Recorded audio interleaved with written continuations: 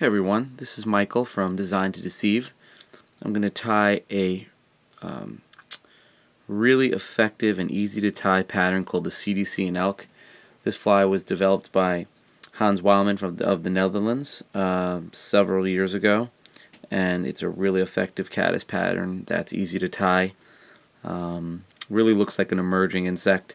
The CDC, the longer fibers especially, give it that emergence appearance in the water, and I've caught some really nice fish over the last years on this pattern, and it's really easy to tie. You can crank out a dozen in no time. It's about a 4-minute tie when you're cranking through and you have everything kind of organized, and you just go right through it. So I'm going to show you how to do it. It's pretty easy. There's a couple of little tips. It's only 2 materials besides the hook and the thread, and that's a CDC Feather and a piece of short fine deer hair with nice black tips.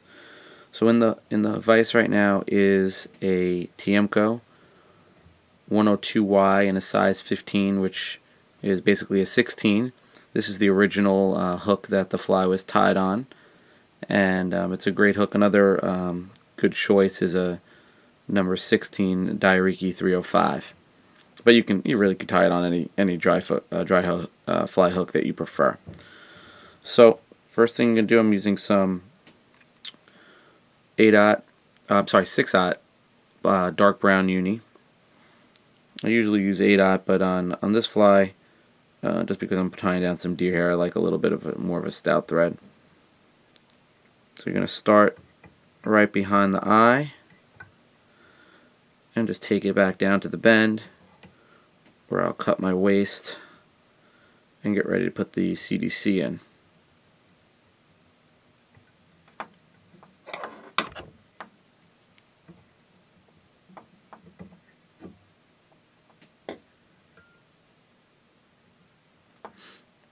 Alright, so for this pattern I'm using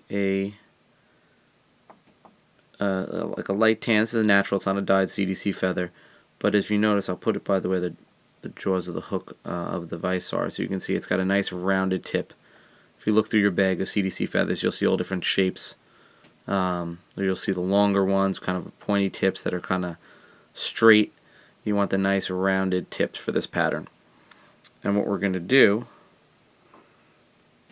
is you're just going to stroke all the fibers up and make a nice little, we have a nice little tuft just like that. And we're going to do a little pinch wrap.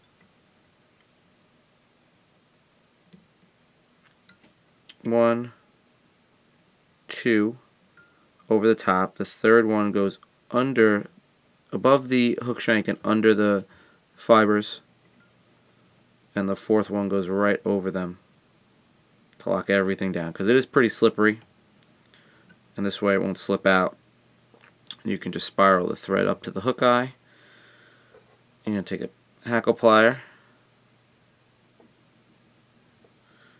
and without twisting, you're just going to wrap it all the way up the hook shank.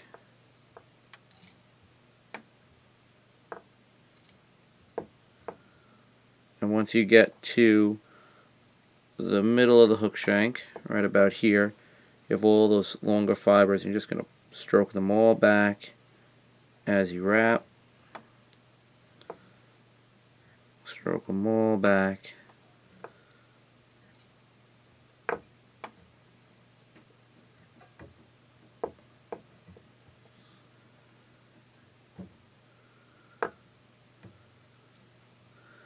Let's get to the hook eye. I put 2 wraps right around it, and I'll hold a little tension while I release the hackle pliers. Then I'll take one more tight wrap, and I will cut the tip close, and I'll take one more nice wrap to lock everything in. And there's the body of your fly right there. You can see if I push the fibers up that it looks dubbed, and then it has this shaggy appearance with all the longer fibers. So now the last step is deer hair. Short, fine deer hair. You don't have to use a lot. Early season preferable. And the reason that is it has less underfur.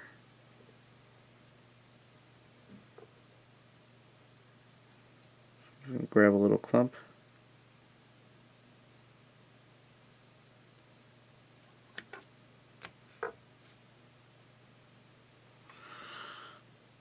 That's plenty. I like to spread open the fibers. I twist them, I spread them open, and to get the underfur, any of the shorties out. There's a little bit of fur under here. You want to clean it nice, because if you don't, what'll happen when you put it in the hair stacker, the tips won't align as nice as they would if it was a clean piece of hair. So you always want to clean the hair. You can't over clean it. If there's something you don't like, you can stack it a million times. So, you'll get used to, you'll know exactly when everything's clean. But don't feel if you stack it doesn't come out the way you like, take it out, clean it again, and stack it again. And another tip is to take a little bit more than you need at first, because what'll happen is once you clean it, sometimes you can lose up to 1/3 of the hair because of underfur and shorts, and directional hair will pop out, so you have a lot less than what you started with originally. So now that this hair is clean, I'm going to put it in the stacker. Tips first.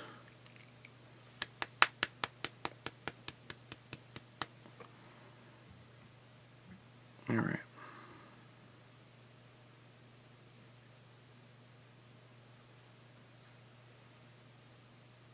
See, everything's lined up nice.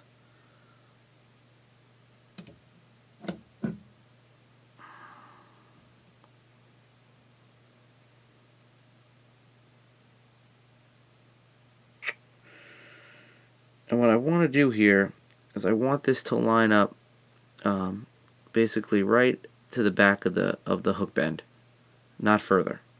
So I'm going to take my measurement.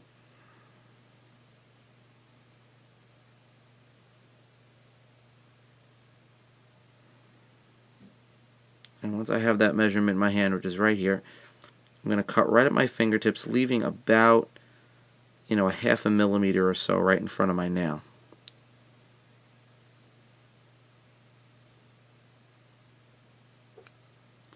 So a nice clean cut.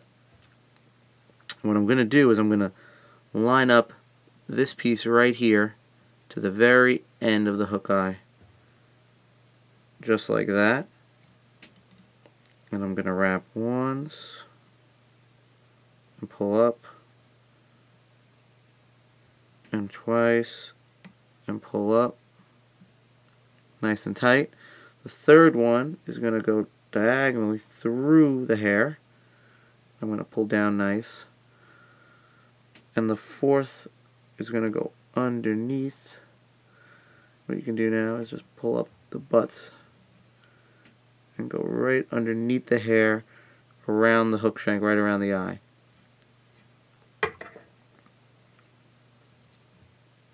And I'll make another wrap. And now I'm going to take my whip finisher, or you can hand whip finish if you'd like.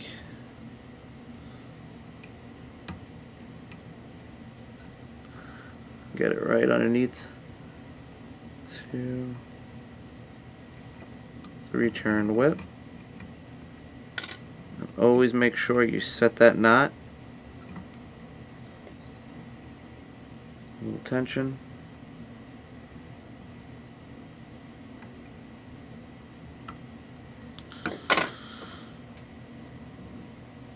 And that's it. As you can see, the hair is nice on top. It's not underneath. Good look. anything sticking out, trim it off. And that's the CDC and Elk. The fibers really in the water really make it seem like it's an emerging insect. You know, when I first saw this, I was like, oh, you know, the fibers are a little long, but you want that because it really gives it that appearance of a gas bubble, in my opinion. And if you look closer, you can see that it looks like a dub body. It's all just that CDC feather wrapped around it. It floats very well, and I've caught lots of nice browns on this fly in caddis hatches, where caddis and mayflies are both hatching. They've preferred this because, again, I think it looks like an emerger, so it's like putting an emerging caddis on. So again, CDC and Elk, quick tie. Once you get cranking, you can do a dozen of these in no time. And good luck. And thanks, Hans, for an amazing pattern. Definitely should have a bunch of these in your box. Thanks.